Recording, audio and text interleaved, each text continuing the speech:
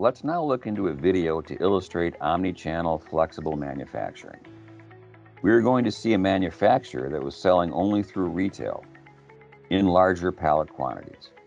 But now they have opened up a new channel to sell to consumers directly.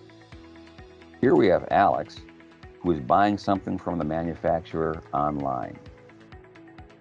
The manufacturer or distribution center will now not only have their lines grouping products in larger pallet quantities, but they also need to find a way to stage individual online orders. The first step in the process is an ABB Delta robot staging a steady flow of single SKUs on a B&R OccuPost track.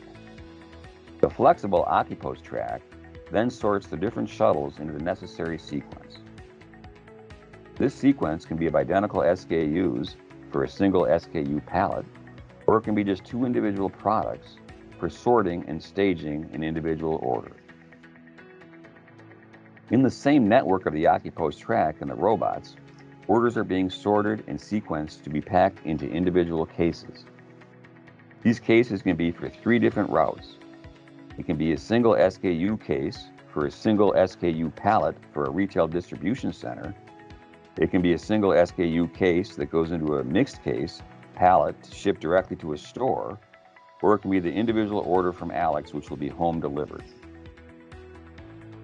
So we're trying to illustrate with this combination of Picker Robot's 5-axis packers and the OccuPost track, how a manufacturer can reshuffle its outbound fulfillment with secondary packaging that enables it to run three different ways while keeping its individual production and primary packaging lines running.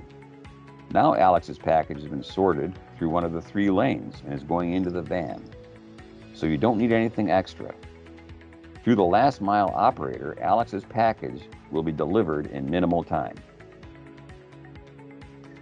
The manufacturer has kept its back end and production lines operating as always. They have just added valuable flexibility to their outbound fulfillment operation. At the same time, this manufacturer is continuing to serve its larger customers, but they maintain the opportunity to do some direct business with its middle-sized customers. For example, if this was a bakery producer and it wanted to serve a hospital, it can have a direct business with the hospital through its website. So again, they still pack single SKU cases, but in this scenario, they are grouped on a mixed pallet and sent with the middle truck directly to the customer. So, direct-to-consumer is not only individual orders, but can also be medium-sized orders.